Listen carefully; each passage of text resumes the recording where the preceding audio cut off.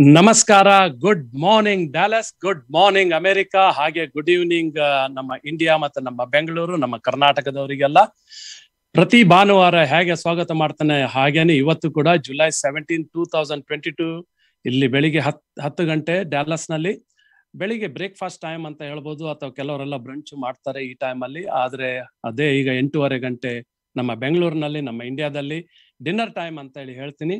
ಹಾಗೇನೆ ನೀವು ಡಿನ್ನರ್ ಮಾಡ್ಕೋತಾ ಈ ಕಾರ್ಯಕ್ರಮ ನೋಡ್ತಾ ಇರ್ತೀರಾ ಅಂತ ನಾನು ಎಣಿಸ್ಕೊಳ್ತಾ ಇದ್ದೇನೆ. ನೋಡಿ, ಯಾಕಂದ್ರೆ ಒಂದು ರಿಲ್ಯಾಕ್ಸ್ ಆಗಿ ಮೂಡಲ್ಲಿ ಕುತ್ಕೊಂಡು ಆರಾಮಲ್ಲಿ ಬೆಂಗಳೂರಲ್ಲಿ ಮಳೆನೂ ಬರ್ತಾ ಇರ್ಬೋದು, ಆ ಒಂದು ಒಳ್ಳೆ ವಾತಾವರಣ ತಗೊಂಡು ನೀವು ಈ ಕಾರ್ಯಕ್ರಮ ನೋಡ್ತಾ ಇರ್ತೀರಾ. ಅದಕ್ಕೆ ತುಂಬಾ ತುಂಬಾ ಧನ್ಯವಾದಗಳು, ತುಂಬಾ ಥ್ಯಾಂಕ್ಸ್ ಅಂತ ಹೇಳ್ತೀನಿ. ಬಿಕಾಸ್ ನಿಮ್ಮಂತ ಈ ಪ್ರೇಕ್ಷಕರು ಹಾಗೆ ನಿಮ್ಮ ಆಡಿಯನ್ಸ್ ನೀವೇನು ನಮ್ಗೆ ಸಪೋರ್ಟ್ ಮಾಡ್ತೀರಾ, ಆ ಸಪೋರ್ಟ್ ಇಂದಲೇ ಈ ನಮ್ಮ ಕನ್ನಡವಾಣಿ ಚಾನಲ್ ನಡೀತಾ ಇರುತ್ತೆ. ಹಾಗೆ ನಮ್ಮ ತುಂಬಾ ಸಪೋರ್ಟರ್ಸ್ ಕೂಡ ಸಪೋರ್ಟ್ ಮಾಡ್ತಾರೆ, ಅವ್ರಿಗೆ ಕೂಡ ನಾನು ತುಂಬಾ ಧನ್ಯವಾದ ಹೇಳ್ತಾ ಈ ಕಾರ್ಯಕ್ರಮಕ್ಕೆ ಸ್ವಾಗತ ಮಾಡ್ತೀನಿ. ನಿಮ್ಮ ಫ್ರೆಂಡ್, ನಿಮ್ಮ ಗೆಳೆಯ, ನಿಮ್ಮ ಆರ್ಜೆ, ನಿಮ್ಮ ಆರ್ಕೆ ರಾಜೀವ್ ಕುಲಕರ್ಣಿ ಈ ಭಾನುವಾರ ಜುಲೈ 17, 2022 ಮತ್ತೆ ಈ ಕಾರ್ಯಕ್ರಮಕ್ಕೆ ಸ್ವಾಗತ ಮಾಡ್ತಾ, ಪ್ರತಿ ಭಾನುವಾರ ನಾವು ಹೇಗೆ ಶುರು ಮಾಡ್ತೇವೆ ಕಾರ್ಯಕ್ರಮ, ಒಂದು ದೇವರ ನಾಮದಿಂದ ಶುರು ಮಾಡ್ತೀವಿ. ಹಾಗೇನೆ ಇವತ್ತು ಕೂಡ ಈ ಸುಂದರವಾದ ಈ ದೇವರ ನಾಮದಿಂದ ಶ್ರೀಕೃಷ್ಣನನ್ನು ಎಣಿಸ್ಕೊಂಡು ಈ ಕಾರ್ಯಕ್ರಮವನ್ನು ಶುರು ಮಾಡೋಣ. ಬನ್ನಿ.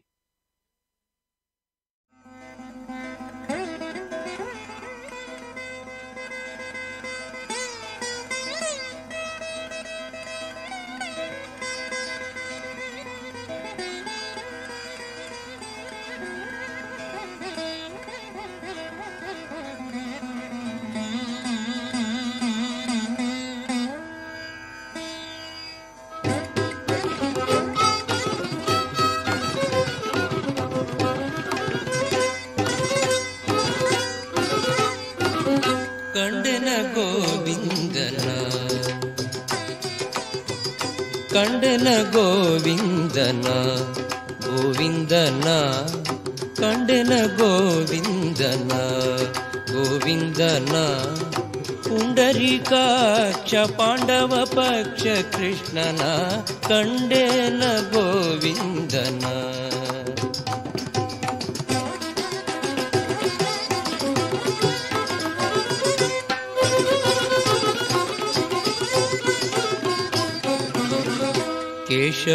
ಕೇಶವನಾರಾಯಣ ಶ್ರೀಕೃಷ್ಣನ ವಾಸುದೇವ ಅಚ್ಯುತ ಅನಂತನ.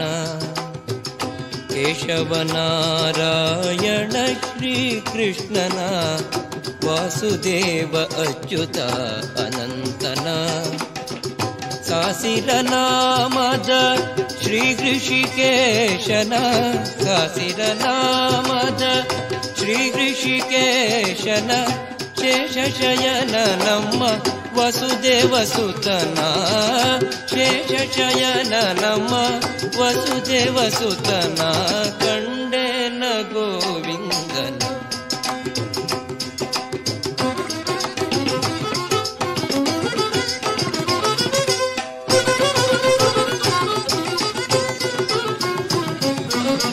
ಪುರುಷೋತ್ತಮ ನರಹರಿ ಶ್ರೀಕೃಷ್ಣನ, ಪುರುಷೋತ್ತಮ ನರಹರಿ ಶ್ರೀಕೃಷ್ಣನ ಶರಣಾಗತ ಜನ ರಕ್ಷಕನ.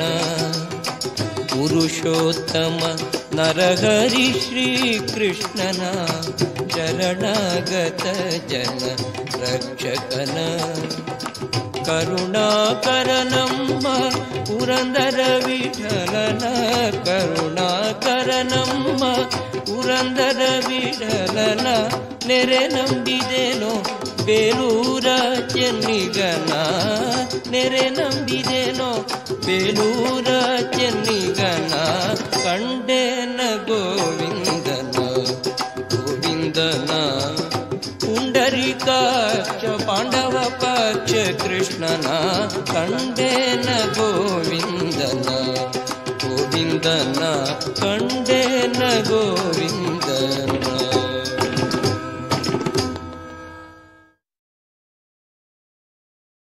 ಗೋವಿಂದನ ಅಂತೇಳಿ ಸುಂದರವಾದ ಕೃಷ್ಣನ ಹಾಡು ವಿದ್ಯಾಭೂಷಣ ತೀರ್ಥ ಅವರ ಧ್ವನಿಯಲ್ಲಿ ಹಾಡಿದ್ದು ಅವರು. ಈ ಹಾಡನ್ನು ನಾವು ತುಂಬಾ ಸಲ ಕೇಳ್ತಾ, ನಾವು ಸ್ಕೂಲ್ ಟೈಮಲ್ಲಿ ಇರುವಾಗ ಅಥವಾ ಕಾಲೇಜ್ ಟೈಮಲ್ಲಿ ಇರುವಾಗ ಕೇಳ್ತಾ ಇದ್ವಿ. ಸೊ ಬನ್ನಿ, will start the programme today. ಇವತ್ತಿನ ಕಾರ್ಯಕ್ರಮ ಸ್ವಲ್ಪ ಇಂಗ್ಲಿಷಲ್ಲಿ ಜಾಸ್ತಿನೇ ಇರುತ್ತೆ, ಯಾಕಂದ್ರೆ ಕೆಲವೆಲ್ಲ ನಮ್ಮ ಮೆಡಿಕಲ್ ಟರ್ಮ್ಸ್ ಆಯ್ತು, ಮೆಡಿಕಲ್ ಟರ್ಮಿನಾಲಜಿ ಅಂತ ಹೇಳ್ತೀವಿ ನಾವು. ಸೊ ಅದೆಲ್ಲ ಕನ್ನಡದಲ್ಲಿ ಹೇಳೋಕ್ಕೂ ಕಷ್ಟ, ಕನ್ನಡದಲ್ಲಿ ಅರ್ಥ ಮಾಡ್ಕೊಳ್ಳಿಕ್ಕೂ ಕಷ್ಟ. ಯಾಕಂದ್ರೆ ನಾವು ಡೇ ಟು ಡೇ ಲೈಫಲ್ಲಿ ತುಂಬಾ ಈ ಮೆಡಿಕಲ್ ಟರ್ಮ್ಸ್ ಎಲ್ಲ ಇಂಗ್ಲಿಷಲ್ಲೇ ಉಪಯೋಗಿಸ್ತಾ ಇರ್ತೀವಿ, ಇಂಗ್ಲಿಷಲ್ಲೇ ನಾವು ಯೂಸ್ ಮಾಡ್ತಾ ಇರ್ತೀವಿ. ಸೊ ಬೇಸ್ಡ್ ಆನ್ ದಟ್ ಕೆಲವು ನಾವು ಕ್ವೆಶನ್ಸ್ ಎಲ್ಲ ಇಂಗ್ಲಿಷಲ್ಲಿ ಡಾಕ್ಟರ್ ನಮ್ಮ ಗೆಸ್ಟ್ ಅವರಿಗೆ ಕೇಳ್ತೀವಿ ಇವತ್ತು. ನಿಮ್ಗೆ ಆಲ್ರೆಡಿ ಗೊತ್ತಿದೆ ಯಾರು ಅಂತ ಗೆಸ್ಟ್, ಯಾಕಂದ್ರೆ ನಾನು ಪೋಸ್ಟರ್ನಲ್ಲೂ ಹಾಕಿದ್ದೀನಿ, ಹಾಗೇನೆ ವಿಡಿಯೋ ಅಡ್ವರ್ಟೈಸ್ಮೆಂಟ್ ಅಲ್ಲಿ ಕೂಡ ಹಾಕಿದ್ದೇನೆ ಯೂಟ್ಯೂಬ್ ಅಲ್ಲಿ. ಸೊ ಜಾಸ್ತಿ ನಾನು ಟೈಮ್ ವೇಸ್ಟ್ ಮಾಡಲ್ಲ ನಿಮ್ದೆಲ್ಲ. So I will introduce first who is he, and then I will bring our guest of today. So he is the professor of child and adolescent psychiatry at St. John's Medical College Hospital in Bengaluru. Completed his MD in psychiatry from NIMANS in 1989. He has worked as a consultant psychiatrist in the United Kingdom, has been leading child psychiatry services at St. John's since turn of the century, has postgraduate residents as well as child psychiatry fellows on his team, which includes child psychologists and social workers. He has been researching autism besides other psychiatric conditions for over a decade. He has set up Care Ad with the help of endowment funds and has a separate 30-member team here, including doctoral students, postdocs, and also a variety of professionals. He enjoys communicating about mental health issues to the public. His wife, Dr. Vijaya Raman, works alongside him as a professor of clinical child psychology. ಇದೊಂದು lighter note ಅಲ್ಲಿ. I just want to say at a later stage, during the conversation, we will talk about it. So, ladies and gentlemen, ನಮ್ಮ friends, ಗೆಳೆಯರೇ, ಆತ್ಮೀಯರೇ, we will welcome Dr. Ashok MV to our show, today's Kannadavani, July 17, 2022. ತುಂಬಾ ಧನ್ಯವಾದಗಳು doctor Ashok for your valuable time, because I know you are an extremely busy individual, and you're taking your time and spending time here for 1 hour to talk about today's topic, which is child mental health. Of course, it's a huge and a vast subject, I would say. And considering that, we are going to pick up few categories or topics on that. And thank you very much for your valuable time. My pleasure, Rajiv. Thank you. So I know that I mentioned about Dr. Ashok's credentials and his background. So how he studied, and I mean, what are I will put it in different ways. Stars on his shoulders, and in the field of medicine. So, welcoming you, Dr. Ashok. Before we start, can you briefly tell about yourself? Meaning, where did you finish your medicine? And originally, you're from what part of Karnataka, Anta? Yeah. ಆದಷ್ಟು ಕನ್ನಡದಲ್ಲೇ ಮಾತಾಡ್ತೀನಿ. Sure. Thanks, Rajiv. ನಂದು PUC ಮುಗಿಸೋವರೆಗೂ ಒಂದು 7-8 ಕಡೆ ಇಂಡಿಯಾದಲ್ಲಿ ಬೇರೆ ಕಡೆ ನಂದು ವಿದ್ಯಾಭ್ಯಾಸ ಆಗಿದೆ. ಆ ನಿಟ್ಟಿನಲ್ಲೇ 10ನೇ ಕ್ಲಾಸ್ನಲ್ಲಿದ್ದಾಗ ಉಡುಪಿನಲ್ಲಿ ಕ್ರಿಶ್ಚಿಯನ್ ಹೈಸ್ಕೂಲ್ನಲ್ಲಿ ಓದುವಾಗ ರಾಜೀವ್ ಕುಲಕರ್ಣಿ ಅವರ ಜೊತೆ ಓದೋ ಒಂದು ಸೌಭಾಗ್ಯ. ಆಮೇಲೆ ಹಾಗೆ ಒಂಥರ ನಾನಾ ಥರದ ಅವಕಾಶಗಳು, ಒಂಥರ ಪರಸ್ಪರ ಸಂಬಂಧ ಹಾಗೆ ಮುಂದುವರ್ಕೊಂಡು ಬಂದಿದೆ. ಈಗಲೂ ಇಡೀ ನಮ್ಮ ಕ್ಲಾಸ್ನವ್ರ ಜೊತೆ ಒಂದು ಗ್ರೂಪೇ ಇದೆ. ಅಲ್ಲಿ ದಿನಕ್ಕೆ ಏನಿಲ್ಲ ಅಂದ್ರೂ ಒಂದು 100 ಮೆಸೇಜಸ್ ಓಡಾಡ್ತಾ ಇರುತ್ತೆ. ನಾನು ಉಡುಪಿನಲ್ಲೇ MGM ಕಾಲೇಜ್ನಲ್ಲಿ PUC ಮುಗಿಸಿದ ಮೇಲೆ ಹುಬ್ಳಿನಲ್ಲಿ ಕರ್ನಾಟಕ ಮೆಡಿಕಲ್ ಕಾಲೇಜ್ ಅಂತ, ಈಗ ಅದಕ್ಕೆ ಕಿಮ್ಸ್ ಅಂತ ಕರೀತಾರೆ, ಅಲ್ಲಿ MBBS ಮುಗಿಸಿ ಆಮೇಲೆ ಬೆಂಗಳೂರಲ್ಲಿರೋವಂಥ ನಿಮ್ಹ್ಯಾನ್ಸಿಗೆ ಬಂದು ನಂದು MD ಸೈಕ್ಯಾಟ್ರಿ ಮುಗಿಸ್ಕೊಂಡು ಅಲ್ಲಿ ಸ್ವಲ್ಪ ವರ್ಷ ಕೆಲಸ ಮಾಡಿದೆ. ಆಮೇಲೆ ಸ್ವಲ್ಪ ಟೈಮ್ ಇಂಗ್ಲೆಂಡ್ಲಿದ್ದೆ. ಆಮೇಲೆ ಸೆಂಟ್ ಜಾನ್ಸ್ಗೆ ಸೇರಿಕೊಂಡೆ. ಮಧ್ಯದಲ್ಲೂ ಪುನಃ ಇಂಗ್ಲೆಂಡ್ಗೆ ಹೋಗೋ ಒಂದು ಅವಕಾಶ ಇತ್ತು. ಸೊ ಬಟ್ ಹೆಚ್ಚಿನ ಅಂಶ ಈ ಲಾಸ್ಟ್ 25 ವರ್ಷದಲ್ಲಿ ನಾನು ಹೆಚ್ಚಿನ ಕಾಲ ಎಲ್ಲ ಬೆಂಗಳೂರು ಸೆಂಟ್ ಜಾನ್ಸ್ ಮೆಡಿಕಲ್ ಕಾಲೇಜಲ್ಲೇ ಕಳೆದಿದ್ದೀನಿ. ಅಲ್ಲಿ ಬರ್ತಾ ಬರ್ತಾ ನಮಗೆ ಮಕ್ಕಳದ್ದು ಒಂಥರ ಅವ್ರ ಸಹಾಯ ಬೇಡ್ಕೊಂಡು ಬರ್ತಾ ಇದ್ರು. ಹಾಗೆ ರಾಜೀವ್ ಅವ್ರು ಮುಂಚೆನೆ ಹೇಳ್ದಂಗೆ ನನ್ನ ಪತ್ನಿ ಕೂಡ ಕ್ಲಿನಿಕಲ್ ಚೈಲ್ಡ್ ಸೈಕಾಲಜಿಸ್ಟ್. ಅವಳು PhD ಇದೆ ನಿಮ್ಯಾನ್ಸ್ ಇದ್ದ ಈ ಸ್ಪೆಷಾಲಿಟಿನಲ್ಲಿ. ಸೊ ಹಾಗೆ ನಾವಿಬ್ರು ಸೇರ್ಕೊಂಡು ಮಕ್ಕಳಿಗೆ ಅಲ್ಲಿ ಒಂಥರ ಥೆರಪಿಗಳು ಅದು ಇದು ಶುರು ಮಾಡ್ಕೊಂಡ್ವಿ. ಬರ್ತಾ ಬರ್ತಾ ಬೆಂಗಳೂರಲ್ಲಿ ನಾನಾ ಥರದ ಸಂಸ್ಥೆಗಳ ಜೊತೆ ನಮ್ಗೊಂಥರ ಒಂದು ನೆಟ್ವರ್ಕ್ ಬೆಳೀತು. ಹಾಗೆ ಬರ್ತಾ ಪೋಸ್ಟ್ ಗ್ರಾಜ್ಯುಯೇಟ್ಸ್ ಎಲ್ಲ ಮುಂಚೆ ಚೈಲ್ಡ್ ಸೈಕ್ಯಾಟ್ರಿ ಟ್ರೈನಿಂಗಿಗೆ ಸೆಂಟ್ ಜಾನ್ಸ್ ಇಂದ ನಿಮ್ಯಾನ್ಸ್ಗೆ ಹೋಗೋರು. ನಮ್ಮಲ್ಲಿ ಎಷ್ಟು ಒಂದು ಸೌಲಭ್ಯಗಳು ಮತ್ತು ಜನಗಳು ಬರೋದು ಜಾಸ್ತಿ ಆಯಿತು ಅಂದರೆ ಅವ್ರುಗಳು ನಮ್ಮಲ್ಲೇ ಟ್ರೈನಿಂಗ್ ಕಂಟಿನ್ಯೂ ಮಾಡಿದ್ರು. ಬರ್ತಾ ಬರ್ತಾ ಫೆಲೋಶಿಪ್ ಇನ್ ಚೈಲ್ಡ್ ಸೈಕ್ಯಾಟ್ರಿ ಕೂಡ ಶುರುವಾಗಿದೆ. ಸೊ ವರ್ಷಕ್ಕೆ 4 ಜನ ಬಂದು ಅವರು ಅಂದರೆ ಸೈಕ್ಯಾಟ್ರಿ ಟ್ರೈನಿಂಗ್ ಆಗೋಗಿರುತ್ತೆ ಅವ್ರಿಗೆ, ಎಲ್ಲೋ ಕೆಲಸ ಮಾಡ್ತಿರ್ತಾರೆ ಸೈಕ್ಯಾಟ್ರಿಸ್ಟ್ ಆಗಿ, ಬಟ್ ಚೈಲ್ಡ್ ಸೈಕ್ಯಾಟ್ರಿ ಟ್ರೈನಿಂಗ್ ಅಂತ ನಮ್ಮ ಹತ್ರ ಬರ್ತಾರೆ. ಇದರ ಮಧ್ಯೆ ನಾನಾ ಥರದ ವಿಷಯ, ಈಗ ಅಡೋಲೆಸೆಂಟ್ ಡಿಪ್ರೆಷನ್ ಅಂತ ಹೇಳ್ತೀವಿ, ಒಂದು 12 ರಿಂದ 18 ವರ್ಷದ ಮಕ್ಕಳಲ್ಲಿ ಕಾಣತಕ್ಕಂಥ ಒಂದು ಮಾನಸಿಕ ಒತ್ತಡಗಳು, ಖಂಡಿತ ಅದರ ಬಗ್ಗೆ ಚರ್ಚೆಗಳು ಮುಂದೆ ಬರ್ಬೋದು ಈ ಕಾರ್ಯಕ್ರಮದಲ್ಲಿ ಅನ್ಕೋತೀನಿ. ಅವ್ರದನ್ನ ಹೇಗೆ ನಾವು ಅದನ್ನ ಅರ್ಥ ಮಾಡ್ಕೊಳ್ಳೋದು ಅನ್ನೋದ್ರ ಬಗ್ಗೆ ಕೆಲವು ತರ ರಿಸರ್ಚ್ ಮಾಡಿದ್ವಿ. ಬರ್ತಾ ಬರ್ತಾ ಆಟಿಸಮ್ ಬಗ್ಗೆ ಜಾಸ್ತಿ ರಿಸರ್ಚ್ ಶುರು ಮಾಡಿದ್ವಿ. ಬಟ್ ಎಲ್ಲದಕ್ಕಿಂತ ಜಾಸ್ತಿ ಅಂದ್ರೆ ನನಗೆ ತುಂಬಾ ಖುಷಿ ಕೊಡೋದು ಅಂದ್ರೆ ಯಾವ ಒಂದು ಸಂದರ್ಭದಲ್ಲಿ ಜನಗಳ ಜೊತೆ ಈ ಮಾನಸಿಕ ಆರೋಗ್ಯ ಮಾನಸಿಕ ಅನಾರೋಗ್ಯ ವಿಷಯದ ಬಗ್ಗೆ ನನಗೆ ಒಂಥರ ಚರ್ಚೆ ಮಾಡೋದಕ್ಕೆ ಅಥವಾ ಅವ್ರಿಗೆ ತಿಳಿಸೋದಕ್ಕೆ ಅವಕಾಶ ಸಿಗುತ್ತೋ, ಈ ತರ ಅವಕಾಶಗಳನ್ನ ನಾನು ತುಂಬಾ ಎದುರು ನೋಡ್ತಾ ಇರ್ತೀನಿ. ಸೊ ಆ ದಿಕ್ಕಿನಲ್ಲಿ ರಾಜೀವ್ ಅವರು ಈ ಅವಕಾಶ ಮಾಡಿಕೊಟ್ಟಿದ್ದಾರೆ. ತುಂಬಾ ಧನ್ಯವಾದಗಳು. Very nice, Ashok, to know about your background. So I know that we have, because the topic is such, so we also have some, probably quite a few non-Kannadiga people also who might watch later on. And so we can have a mix language conversation.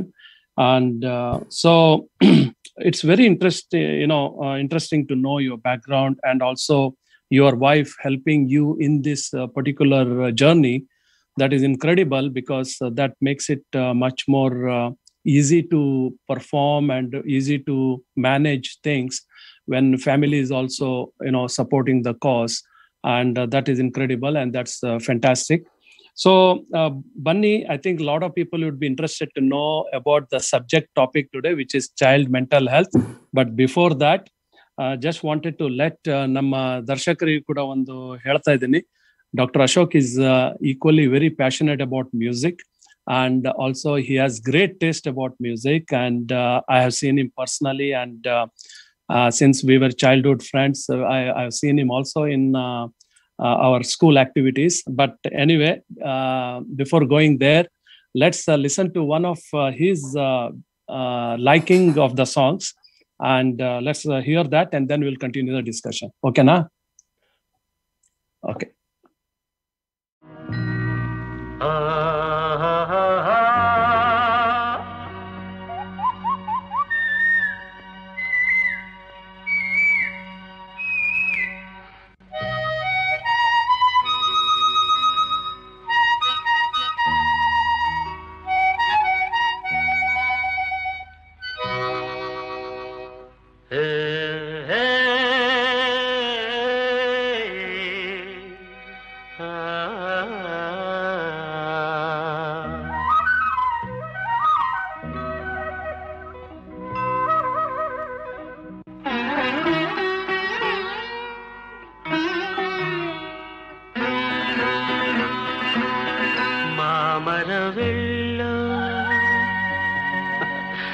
ಕೋಗಿಲೆಯಲ್ಲೂ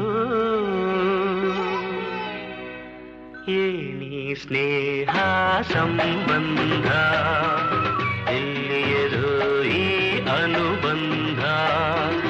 ಮಾಮರವೆಲ್ಲೋ ಕೋಗಿಲೆಯಲ್ಲೂ, ಮಾಮರವೆಲ್ಲೋ ಕೋಗಿಲೆಯಲ್ಲೂ ಏನಿ ಸ್ನೇಹ ಸಂಬಂಧ. ಅನುಬಂಧ ಎಲ್ಲಿಯರು ಈ ಅನುಬಂಧ.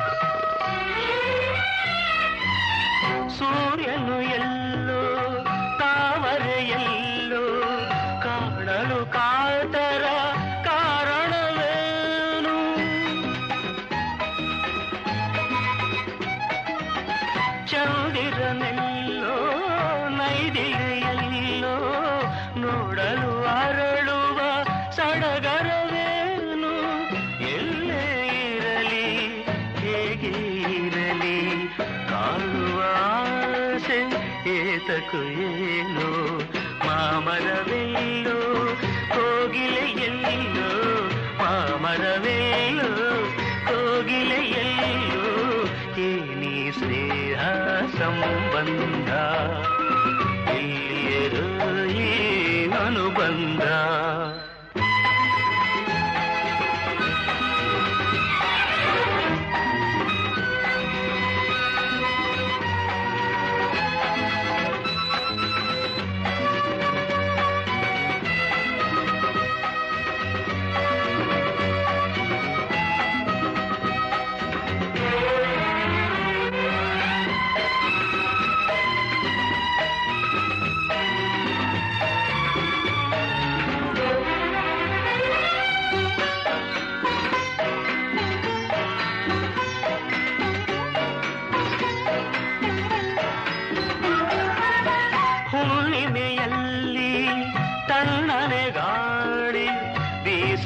ನಿನ್ನ ನೆನಪಾಗುವುದು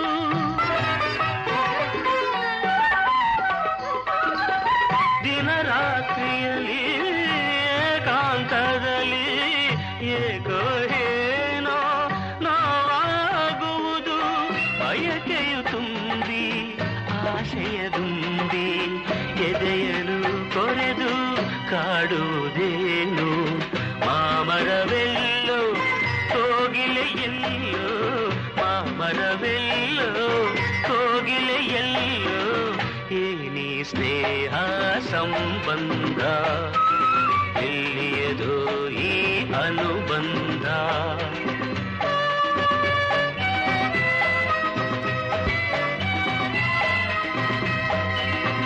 ಏನಿ ಸ್ನೇಹ ಸಂಬಂಧ ಎಲ್ಲಿಯದೋ ಅನುಬಂಧ.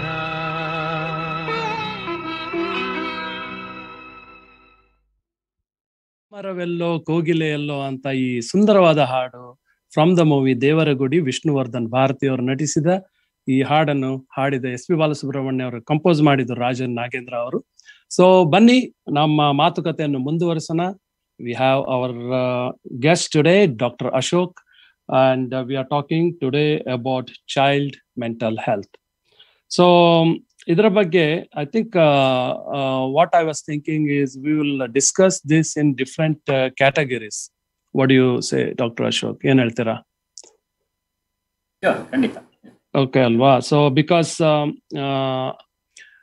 since it's a very vast and very broad and big topic itself, subject anta helbodu, so we can divide it into different how it can have an effect on child's mental health anteli, like internet addiction. I mean, there can be few categories like internet addiction, or it can be how much they spend on internet, on amount of screen time ontara, athava decision making and versus compliance anta ಇದೆ. ಅದರ ಮೇಲೆ wait issues ಇನ್ girls particularly, ಅವ್ರದ್ದು sleeping pattern ಅಥವಾ sleeping duration ಎಷ್ಟು ಬೇಕು, ಏನ್ ಬೇಕು, ಅಥವಾ ಬಿಹೇವಿಯರಲ್ ಇಶ್ಯೂಸ್ ಇರುತ್ತೆ ಚಿಲ್ಡ್ರನ್ ಅಲ್ಲಿ, like less than 10 years. So how do we classify? How do we go about it? If you can suggest, or if you can help me on that. Internet addiction in the sure. start. Okay. ಖಂಡಿತ, we can start. It's one of the topics. ತುಂಬಾ ಜನ ಅದ್ರ ಬಗ್ಗೆ ಈಗ ಒಂಥರ internet addiction has become A big topic of the day. Not that we have very like specific data driven answers to that, but there are a lot of opinions about that. Correct. Because entire the world has been caught by this in the last 10-15 years, and there is no previous experience to guide how to manage this. So so definitely there will be questions on that. We could start around internet addiction and screen time. I mean, you could choose any. So normally when it comes to internet addiction, so I know that I see actually these days both the parents are extremely busy in their professional life, and what happens is see, when this pandemic hit, right? So people were asked to work from home. So when both the parents became extremely busy, if they have a children, less than 15 years old or less than between 10 years old and so on and so forth, in order to avoid any kind of distraction the children can bring to their work, they would hand over their iPad or their any of the gadgets, electronic gadgets, so the child can kept busy, right? So that would be my first question, whether it's a very good decision by the parents, whether if that is being given, then how the child should be controlled in order that the child doesn't get addicted. It's a very fast-paced life nowadays. I mean, both parents working, a lot of things to do. They may or may not have access to other family members to help them in taking care of the child, and I think it just comes in handy. I mean, ಮುಂಚೆ ಅಂದರೆ ಮಕ್ಕಳಿಗೆ ಏನೊಂದು ಆಟದ ಸಾಮಾನು ಕೊಟ್ಟು ಅವ್ನು ಕೂತಿರ್ತಾನೆ ಅಂತ ಅನ್ಕೊಳ್ಬೋದು. Just think that he will play with this, but nowadays it's become the screen. I mean it kind of introduces a totally different kind of experience for the child. Magu nodutte somebody is actually communicating, talking, they're different sizes, shapes, not something that he may or may not see necessarily in his own surroundings. So it's something very attractive, and so what happens is, I would say that it's so much better if parents can actually find opportunities, maybe even in a child care center, it doesn't matter, rather than leaving them to the help of just the screens. It just comes in handy. Sigatte ಮಾಡ್ಬಿಡ್ತಾರೆ, but there's an effort involved in taking them and leaving them in a child care center. Child care centers may not be always available for them, and so all this, it's a very web of things. ಇದರಲ್ಲಿ ನಾವು ಜಡ್ಜ್ಮೆಂಟಲ್ಲಿ ಕೂತ್ಕೊಂಡು they are doing something wrong ಅಂತೆಲ್ಲ ಹೇಳೋಕ್ಕೂ ಕಷ್ಟ. ಅವರವರು ಒಂಥರ ಇದು ಬಹಳ ಅನುಕೂಲವಾಗಿದೆ ಅನ್ನೋ ಥರ ಶುರುವಾಗಿದೆ. ಇದರಿಂದ ಅದು ಇಷ್ಟು ಒಂದು ಮಕ್ಕಳಿಗೆ ಒಂಥರ ಅಟ್ರಾಕ್ಷನ್ ಆಗ್ಬಿಟ್ಟು ಅವ್ರು ಅದರಲ್ಲೇ ಸಿಕ್ಕಾಕೊಂಡ್ಬಿಡ್ತಾರೆ ಅನ್ನೋ ಭಾವನೆ ಯಾರಿಗೂ ಇದ್ದಿರಲ್ಲ ಇದನ್ನು ಶುರು ಮಾಡುವಾಗ. ಯಾಕೆಂದ್ರೆ ಅವ್ರಿಗೂ ಮುಂಚಿಂದ ಇದು ಹೇಗೆ ವರ್ಕ್ ಆಗುತ್ತೆ ಅಂತ ಗೊತ್ತಿರಲ್ಲ. ಮುಂಚೆನೂ ಟೆಲಿವಿಷನ್ಗಳು ಇತ್ತು ಅಂತಂದ್ರೂ ಕೂಡ ಅದು ಯಾವುದೋ ಒಂದು ಸ್ಪೆಸಿಫಿಕ್ ಟೈಮಲ್ಲಿ ಅವ್ರಿಗೆ ಬೇಕಿರೋ ಥರ ಪ್ರೋಗ್ರಾಮ್ ಬರುತ್ತೆ ಅನ್ನೋದಿತ್ತು. ಯಾರಿಗೂ ಕೂಡ ಟೆಲಿವಿಷನ್ ಮೇಲೆ ಒಂದು ಹತೋಟಿ ಇರಲಿಲ್ಲ. ನಮ್ಗೆ ಬೇಕಿದ್ದು ನಾವು ನೋಡ್ಕೋಬಹುದು, ಬೇಕಿದ್ದು ಮಾಡ್ತೀವಿ ಅನ್ನೋದಿರಲಿಲ್ಲ. ಸೊ ಅದರಲ್ಲಿ ಆ ಜನ್ರೇಷನ್ ಬೆಳ್ಕೊಂಬಂದು ಪೇರೆಂಟ್ಸು ಇದು ಕೂಡ ಹ್ಯಾಂಡಿ ಆಗಿದೆ, ಇದನ್ನು ಉಪಯೋಗಿಸೋಣ ಅನ್ನೋ ಥರ ಮಾಡಿದ್ದಾರೆ ಪಾಪ. ಬಟ್ ಬರ್ತಾ they found out that it's so much more attractive. And ಈಗ ನಾವು ಜೊತೆ ಒಂದು ಅದೊಂದು ಪಾಯಿಂಟ್. ಇನ್ನೊಂದು ಪಾಯಿಂಟ್ ಅಂದರೆ ಮಾಹಿತಿ ಈ ಇಂಟರ್ನೆಟ್ ಮೂಲಕ ಎಲ್ಲರಿಗೂ ಈಗ ಸಿಗೋ ಥರ ಅನುಕೂಲ ಆಗ್ಬಿಟ್ಟಿದೆ. ಆ್ಯಂಡ್ ಇಂಟರ್ನೆಟ್ನಲ್ಲಿ ಮಾಹಿತಿ ಹುಡುಕೋದು ತಂದೆ ತಾಯಂದ್ರಿಗಿಂತ ಮಕ್ಕಳಿಗೆ ಇನ್ನೂ ಚೆನ್ನಾಗಿ ಗೊತ್ತಿರುತ್ತೆ. ಯಾಕೆಂದ್ರೆ ಅವ್ರು ಹುಟ್ಟಿದಾಗಿಂದ ಇದೇ ರೂಟ್ನೇ ಫಾಲೋ ಮಾಡಿರ್ತಾರೆ. ನಮ್ಮ ಥರ ಅನೇಕ ಪುಸ್ತಕಗಳು ಹುಡುಕ್ತೀವಿ, ಯಾರ ಜೊತೆಯೋ ಮಾತಾಡ್ಕೊಂಡ್ಬರ್ತೀವಿ ಅನ್ನೋದಕ್ಕಿಂತ ಇವ್ರಿಗೆ ಬೇಕಿದ್ದ ಅಲ್ಲಲ್ಲೇ ಕೇಳಿ ತೊಗೊಂಡ್ಬಿಡ್ತಾರೆ. ಎಷ್ಟೋ ಸಲ ಪೇರೆಂಟ್ಸ್ ಕೂಡ ಅವ್ರ ಮೇಲೆ ಡಿಪೆಂಡ್ ಆಗ್ತಾರೆ, ಇದನ್ನ ಬೇಗ ಹುಡುಕ್ಬಿಟ್ಟು ಹೇಳ್ಬಿಡು ಅನ್ನೋ ಥರ. ಸೊ ಇದೊಂಥರ ಚಕ್ರ. ನಾನು ಇದನ್ನು ವಿಷಚಕ್ರ ಅಂತಲೂ ಹೇಳಲ್ಲ, ಇದರಲ್ಲಿ ಎಷ್ಟೋ ಒಳ್ಳೇದಿದೆ, ಮಕ್ಕಳು ಎಷ್ಟೋ ಕಲಿತಾರೆ. ಇನ್ಫ್ಯಾಕ್ಟ್ ಈಗ ನಾವು ಪೇರೆಂಟ್ಸ್ ಹೇಗಿರಬೇಕು ಹೇಗಿರಬಾರ್ದು ಅನ್ನೋದು ಈಗ ನಾವು ಇದೇ ಪ್ರೋಗ್ರಾಮ್ನಲ್ಲೇ ಮಾತಾಡ್ತೀವಿ ಅನ್ನಿ. ಮಕ್ಕಳು ಬೇಕಿದ್ರೆ ಇದನ್ನ ನೋಡ್ಕೊಂಡು ಅದನ್ನೇ ಉಪಯೋಗಿಸ್ಕೊಂಡು ಅಪ್ಪ ಅಮ್ಮನ ಹತ್ರ ಚರ್ಚೆ ಮಾಡ್ಬೋದು. ನೋಡಿ, ಎಲ್ಲ ಡಾಕ್ಟರ್ಗಳಿಗೆ ಹೇಳ್ತಿದ್ದಾರೆ, ನೀವ್ ಯಾಕೆ ಹಿಂಗೆ ಮಾಡ್ತಿದ್ದೀರಾ ಅಂತ. ಸೊ ಈ ಮಾಹಿತಿಗಳು ತುಂಬಾ ಸಲೀಸಾಗಿ ಸಿಗತ್ತೆ ಅನ್ನುವಾಗ ಪೇರೆಂಟ್ಸ್ಗೆ ಕೂಡ ಅವರು ಯಾವ ರೀತಿ ನಾನು ಹೇಳ್ತಿರೋದು ಸರಿ ಅಥವಾ ನಾನು ಹೇಳ್ದಾಗ ನೀ ಮಾಡಬೇಕು ಅನ್ನೋ ಒಂದು ಅವಕಾಶ ಕೂಡ ಅವ್ರಿಗೆ ಕಡಿಮೆ ಆಗ್ತಾ ಹೋಗುತ್ತೆ ಅವ್ರಿಗೆ. ಸೊ ಅದು ಇನ್ನೊಂದು ಥರ. ಸೊ ಅದು ಇದರಲ್ಲಿ ತುಂಬ ಇಂಟ್ರೆಸ್ಟ್ ಜಾಸ್ತಿಯಾಗಿ ಮಕ್ಕಳು ಇದನ್ನೇ ನೋಡ್ತಾ ನೋಡ್ತಾ ಹೊರಗಡೆ ಹೋಗೋದು, ಬೇರೆಯವ್ರ ಜೊತೆ ಬೆರೆಯೋದು, 4 ಮಕ್ಕಳ ಜೊತೆ ಹೊರಗಡೆ ಆಟ ಆಡೋದು, ಇದು ಒಂದು ಕಡಿಮೆ ಆಗ್ತಾ ಹೋಗುತ್ತೆ.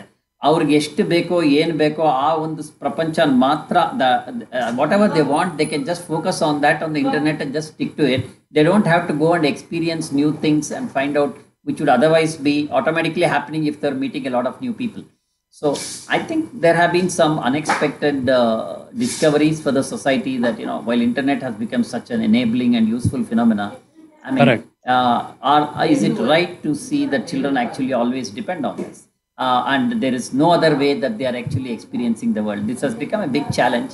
Unfortunately, it can be, it can be an addiction in itself for at least a small number of children. I wouldn't say it's a massive number, but I would say probably 2 to 3% of youngsters, especially teenagers, might become particularly where, like addiction tara andre ಅವ್ರಿಗೆ ಇನ್ಯಾವ ಮಾಡಬೇಕಿದ್ದು ಎಲ್ಲ ಕೆಲಸಗಳನ್ನು ನಿಲ್ಲಿಸ್ಬಿಡ್ತಾರೆ, ಬೇರೆ ಏನೂ ಮಾಡ್ತಿಲ್ಲ. ಇದಿಲ್ಲ ಅಂದರೆ ಅವ್ರಿಗೆ ಒಂಥರ ಚಡಪಡಿಕೆ, ತಡ್ಕೊಳಕ್ಕಾಗಲ್ಲ, ಕೂತ್ಕೊಳ್ಳೋದು, ಕಿರ್ಚ್ಕೊಳ್ಳೋದು, ಅಂದರೆ ಅವ್ರಿಗೆ ಒಂಥರ ವಿಡ್ರಾವಲ್ ಥರ ತಡ್ಕೊಳಕ್ಕಾಗಲ್ಲ. ಈ ಥರ ಎಲ್ಲನೂ ಇರಬೇಕು. ನಾವೆಲ್ಲಾನು ಸುಮ್ಮನೆ ಒಂದು 2-3 ಗಂಟೆ ಕಂಟಿನ್ಯೂಸ್ ಇಂಟರ್ನೆಟ್ ಇದ್ದಾನೆ ಅಂದರೆ ಅಡಿಕ್ಷನ್ ಅಂತ ಅನ್ನೋಕ್ಕಾಗಲ್ಲ.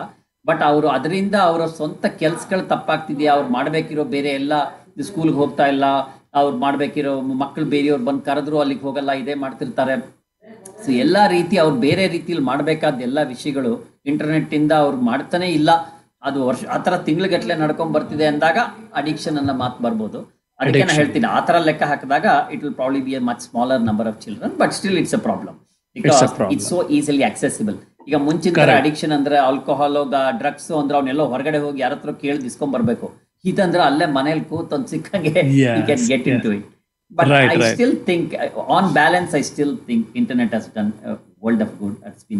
It's contributed a lot to how society is growing.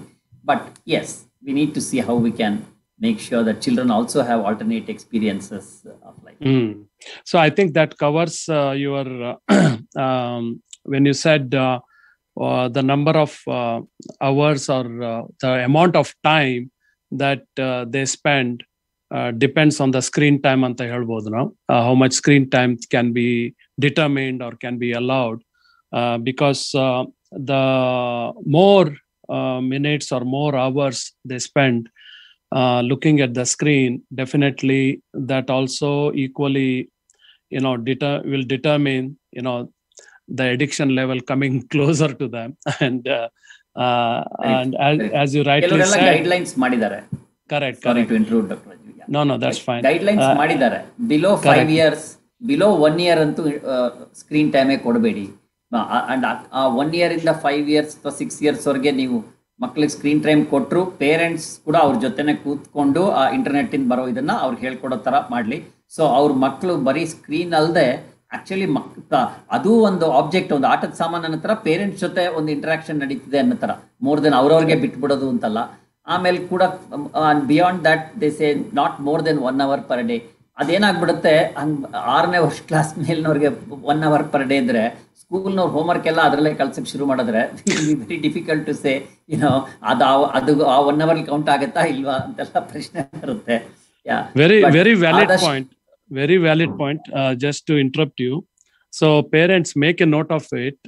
Below 5 years alla ಅಥವಾ below 1 year antu you should not let the child get the phone at all or any kind of gadgets. Okay, so just stay away anta heli helbodu. And from 1 year to 5 years, if you want to show your child any internet based or anything that is electronic gadget based program or ಏನಾದ್ರು ತೋರಿಸ್ಬೇಕಾದ್ರೆ you have to be with the child ಅಂತ ಹೇಳೋದು ಅಲ್ವಾ. So because it can be like you are playing with the child. Barni show ಇರ್ಬೋದು ಅಥವಾ ಏನಾದರೂ small dolls ಎಲ್ಲ ಇರ್ಬೋದು, what ever which is the child enjoys playing with you basically, not by herself or by himself. So make sure these points are very clear. And above 5 years, definitely 1 hour per day. And definitely that 1 hour should be taken into account ಈಗ ನಿಮ್ಗೆ homework ಎಲ್ಲ ಕೊಟ್ಟಿದ್ರೆ the child should not start ನೆಗೋಷಿಯೇಟಿಂಗ್ that that homework is separate and this is 1 hour ಅಂತ ಹೇಳಿ. No, there is a reason to do that. 1 hour ಯಾಕೆ ಅಂತ ಹೇಳಿ ಅದನ್ನ ನಾವು ಮುಂದೆ ಮಾತಾಡ್ತೀವಿ. ಈ ಒಂದು ಸುಂದರವಾದ ಹಾಡು, ಇನ್ನೊಂದು ಹಾಡು ಡಾಕ್ಟರ್ ಅವರ ಅಶೋಕ್ ಅವರ ಮೆಚ್ಚಿನ ಹಾಡು ಕೇಳೋಣ ಬನ್ನಿ. ಅದಾದ್ಮೇಲೆ ಇದನ್ನು ಮುಂದುವರ್ಸೋಣ.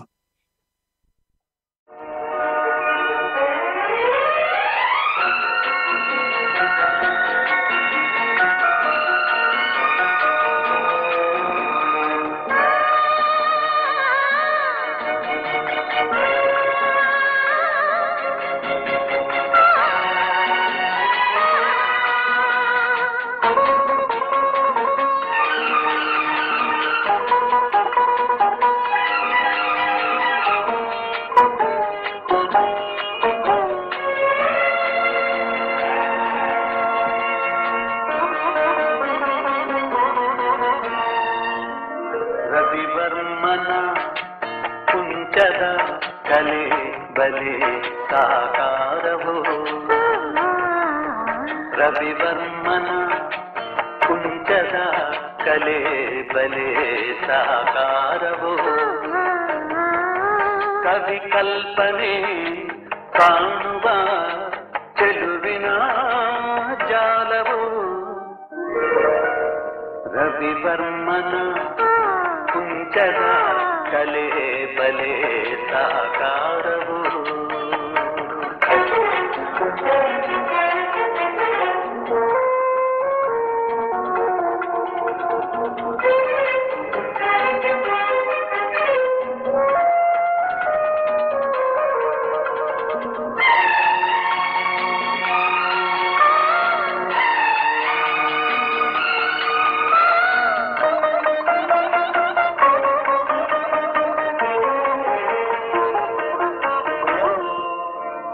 ಉಯ್ಯಾಲೆಯ ಹಾಡಿನಲಿವ ರೂಪಸಿ, ಉಯ್ಯಾಲೆಯ ಹಾಡಿನಲಿವ ರೂಪಸಿ, ಸುರಲೋಕದಿಂದ ಇಳಿದು ಬಂದ ನಿಜ ಊರ್ವಶಿ.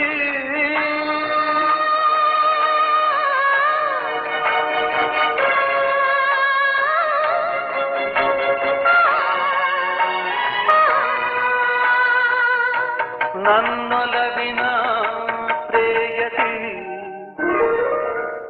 ರವಿವರ್ಮನ ಕುಂಚದ ಕಲೆ ಬಲೆ ಸಾಕಾರವು.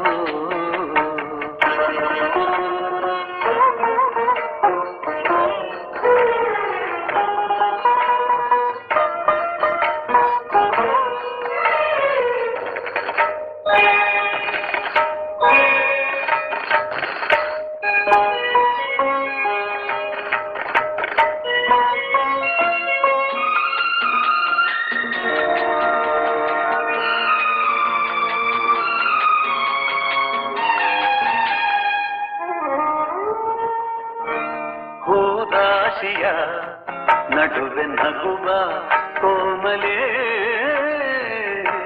ಹೋದಾಶಿಯ ನಡುವೆ ನಗುವ ಕೋಮಲೆ, ಕವಿ ಕಾಳಿದಾಸ ಕಾವ್ಯರಾಣಿ ಶಾಕುಂತಲೆ.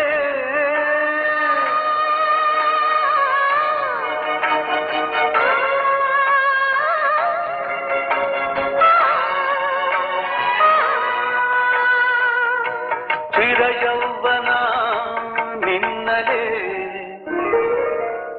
ರವಿವರ್ಮನ ಕುಂಚದ ಕಲೆ ಬಲೆ ಸಾಕಾರವು.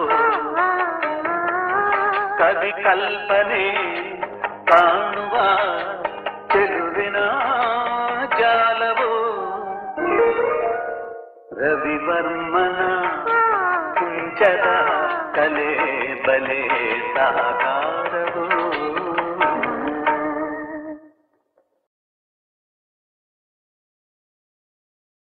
ಸೊಸೆ ತಂದ ಸೌಭಾಗ್ಯ ಮೂವಿಯಿಂದ beautifully composed by G.K. Venkatesh, and P.B. Srinivas has sung it so beautifully, and this is one of my favorite too. ಈ ಹಾಡನ್ನು ಕೇಳ್ತಾ ಕೇಳ್ತಾ ಆ ಟೈಮಲ್ಲಿ ನಾವು ಕಳ್ಕೊಂಡು ಹೋಗ್ಬಿಡ್ತೀವಿ ಅಲ್ವಾ. ಸೊ ಅಂಡ್ ಅದು ಒಂದು ಎಡಿಕ್ಷನ್ ಅಂತ ಹೇಳ್ಬೋದು. ಒಂದು ಮ್ಯೂಸಿಕ್ ಕೇಳೋ ಎಡಿಕ್ಷನ್ ಆ ಟೈಮಿಗೆ ಇತ್ತು. But anyway that addiction was good because it brought focus in our ಒಂಥರ. I remember during our studies, we studied listening to the music, but it cannot happen by watching something we can study, alva. So continuing our discussion, we were talking about how much screen time should be allowed to the kids and by the parents anta.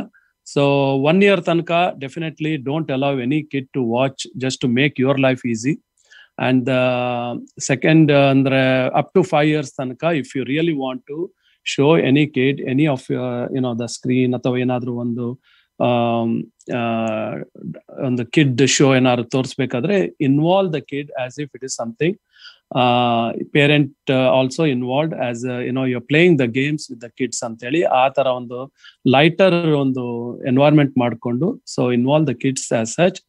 And above 5 years, make sure that you involve, you allow, not involve, you let the kid watch screen time ಒಂದು 1 hour ತರ per day ಅಂತ ಹೇಳಿ ಹೇಳ್ತಾ ಇದ್ರಿ ನೀವು doctor Ashok. So there can be some rebel ಒಂಥರ force ಬರ್ಬೋದಲ್ವಾ. If you tell the kid, under 10 years also I have seen the kids rebelling quite a lot. What is this? You don't let me watch this and that. My friends are doing this. So how do you think the parent should control in that situation? I know. And also mind you, these parents have not had that as part of their upbringing, so they have no clue because so it's a very new world for them. Yeah. So the thing is, the key point, ಮುಖ್ಯವಾದ ವಿಷಯ ಇದ್ರ ಬಗ್ಗೆ ಏನು ಹೇಳ್ಬೇಕಂದ್ರೆ, ಮನುಷ್ಯರ ಸಂಪರ್ಕ, human interaction should be significantly the top priority for any child for good development. That is the key message. That how do we ensure that internet should be a tool, ಅದೊಂದು ಸಾಧನ ಆಗಬೇಕೇ ಹೊರತು ಅದನ್ನೇ ಒಂದು ಗುರಿಯಾಗಿ ಅದರೊಳಗೆ ಮುಳುಗೋಗಿದ್ದಾರೆ ಅನ್ನೋ ಥರ ಆಗಬಾರ್ದು. ಇದು broad message. This we have to make it happen. ಈ ಒಂದು ಗುರಿ ಇಟ್ಕೊಂಡ್ಮೇಲೆ ನಾವು ಯಾವ ಥರ ಅದನ್ನು ಮನಸ್ಸಲ್ಲಿ ಯಾವಾಗಲೂ ಇಟ್ಕೊಂಡಿದ್ರೆ ನಾವು ಹೇಗೆ ಇದನ್ನು ಬಳಸ್ಕೋತೀವಿ ಅನ್ನೋದು ಬಗ್ಗೆ ನಮಗೆ ಎಷ್ಟೋ ಒಂದು ಉತ್ತರಗಳು ಹೊಳಿತಾ ಹೋಗುತ್ತೆ.